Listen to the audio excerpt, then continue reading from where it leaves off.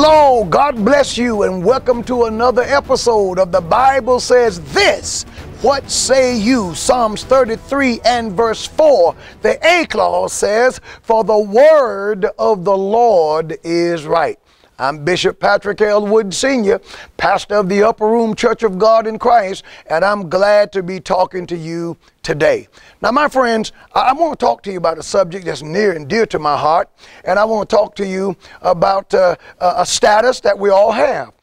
We, for those of us who are saved, who are watching this, and you've been washed in the blood, all of us have been saved from sin. We've all been brought out of something. Not one of us was born righteous, born again, born free from sin, but we were formed in sin and shapen in iniquity. And look at what the Lord did. The Lord saved us and brought us out. Now, the Bible says this in 1 Corinthians chapter 6 and verse 9. It says, "Know ye not that the unrighteous shall not inherit the kingdom of God?" Which is a question. He says, do you not know that the unrighteous shall not inherit the kingdom of God? And he says, be not deceived, neither fornicators. Fornicators here is immoral persons, people who practice sexual activity outside of the bonds of marriage. It says neither fornicators nor idolaters. Idolaters are people who worship and serve a god or other gods. They put their careers and everything else ahead of the God of the Bible and their relationship with the Lord. Idolaters nor adulterers. An adulterer is someone who have sex with a person that they are not married to, and they themselves are indeed married. Nor adulterers, nor fornicators. And then it says this, nor effeminate. The effeminate has to do with even men who are effeminate, men who are feminine in their actions. As a matter of fact, the effeminate actually references in many ways those men who behave like women. They themselves may or may not be practicing homosexuals, but they are effeminate. So brothers, I'm telling you now, you got to get that wrist action right. Nor abusers of themselves with mankind. Now, abusers of themselves with mankind deals with the homosexuality. Homosexuality is abuse of the human body. A man was not made to have sexual relations with another man. Neither was a woman made to have sexual relations with another woman. Paul teaches that nature teaches you that is true, and just by the physical design of the human body, we all know that is the case. Whether you are male or female, the male was made to come together with the female, and the female was made to come together with the male, and that's a no-brainer. But he goes on to say, nor thieves, nor covetous, nor drunkards. The covetous are people who long for things that belong to someone else. The thieves are self-explanatory. Nor drunkards, nor revilers, that is the partiers, the drinkers, the revelers, the fighters, nor extortioners, people who are in business, who overcharge people, shall inherit the kingdom of God. Then Paul says this. He says, and such were some of you. Such were all of us. But now you are washed. Washed there signifies being cleansed from sin because of salvation. And you are sanctified. Sanctified literally means living a life that is set apart for holiness, set apart to the God of the Bible, that we may be his instruments and be used by him.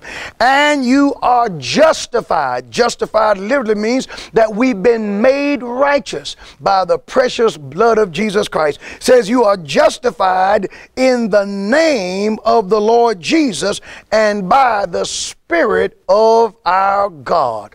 All of us are Amen. We were ex-liars, ex-drug dealers, ex-adulterers, ex-fornicators, ex-homosexuals, ex.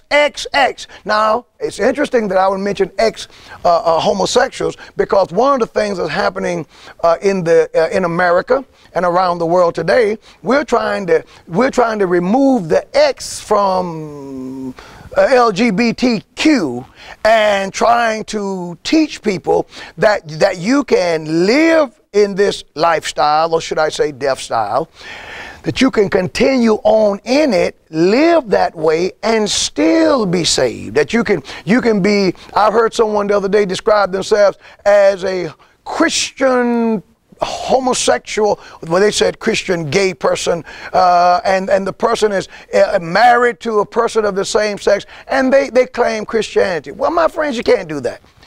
Paul says, such were some of you. Such were. You can't be a Christian and still cheat people in business. Such were some of you. You know, when you get saved, the Lord sanctifies us. He brings us out of those old habits. Now, it's a process. You know, we grow in grace, and as we learn to do better, as we learn better, we do better. The moment you accept Jesus Christ, you're washed from your sins right then. But now we got to learn how to live it in a practical way and walk out this life. And one of the things that we learned in times past was that you had to come out of sin. Well, today, when you tell people to come out of sin, you're accused of being judgmental. We're accused of being mean. We're accused of being bigots. Well, I'm here to say that to the utmost, Jesus saves. And Jesus brings us out of sin. And when you meet the Lord Jesus, He will clean you up. He'll bring you out, and you will be in the group, just like the rest of us. We were those things. We used to do those things. But thank God, by the blood of Jesus, we do not do those things anymore. Now, in this session, and for the next session, and perhaps for the third session, I have a very, very, very, very special guest that I want to bring before you. This young man wants to share his story. Now, all of us have been delivered from things that, you know, there are things in our lives that we would much rather just leave them where they are. The Lord has forgiven us, covered them in His blood, and never to be mentioned again, and we say thank the Lord and we leave it there.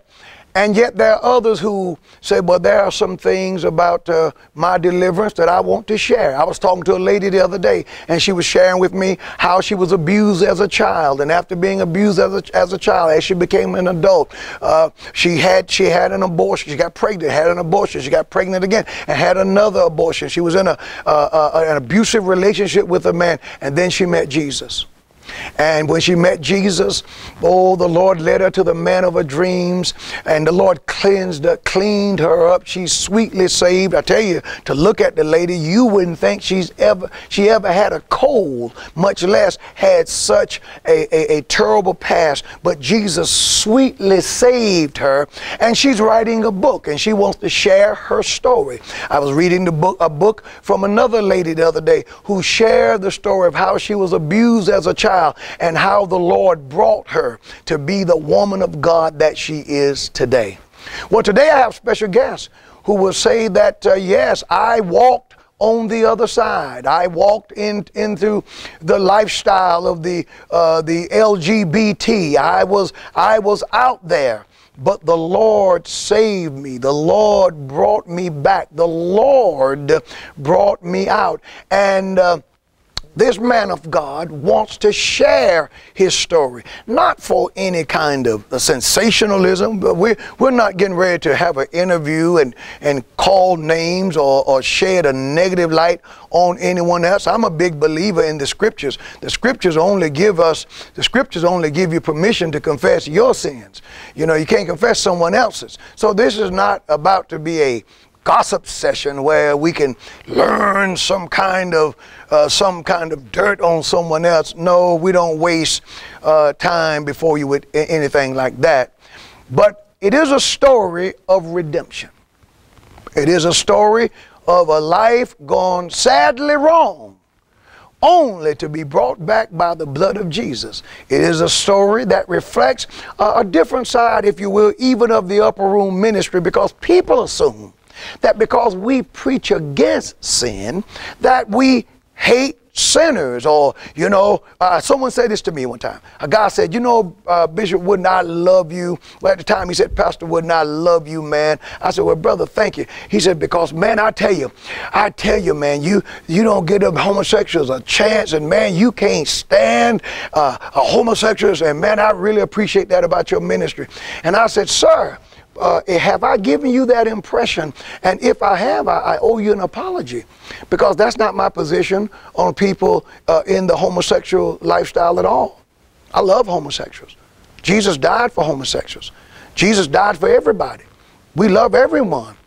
I preach the way that I do. I preach as vehemently as I do because I want men to be delivered. I want men to be saved. People have said to me, Brother Wooden, you preach a lot against homosexuality, but that's not the only sin. Well, at the time, it was the only sin that we were trying to make legal. In the last 8 years, there has been America has legislated and legalized immorality. And I want you to know, my friends, that the Supreme Court, the previous president, many other elected officials, they may have had power to make it legal, but they do not and will never have power to make it right. Whatever God says a thing is, that is what it is. And when the Lord declares a thing to be sin, I don't care what I say, you say, or anyone else. When God says it's sin, guess what? It's sin. So today, in my next segment, I'm going to bring a brave man of God to you who came back to our church, I think he'll tell you, maybe 18 years ago. And when he returned, he wasn't at his best. I think that he returned to die. But he didn't find rejection at the upper room.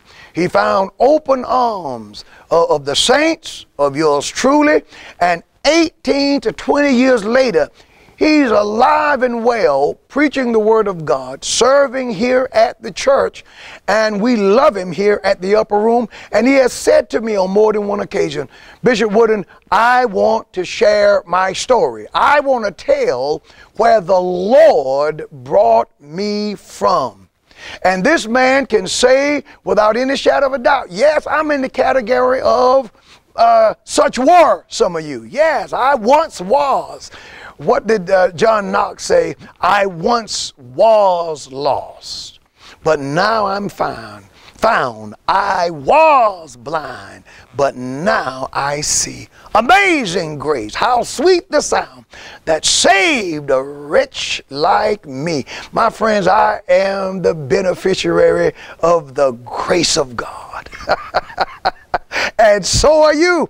And isn't it wonderful that we serve a God who is gracious, and no matter how low you may go in sin, my friends, the Bible says where sin doth abound, grace doth much more abound. You can't sin above God's ability to forgive you. You can't go so far that the Lord won't forgive you if you confess your sins. Now, I'm not talking about the consequences of actions. That's a different story altogether. But I'm telling you that our Lord loves us, and he died for every one of us, and he wants us all to be saved. Now I'm going to come back in segment 2. I went over the time that was allotted to me. My director may get on me, but this is the first segment of The Bible Says This. What say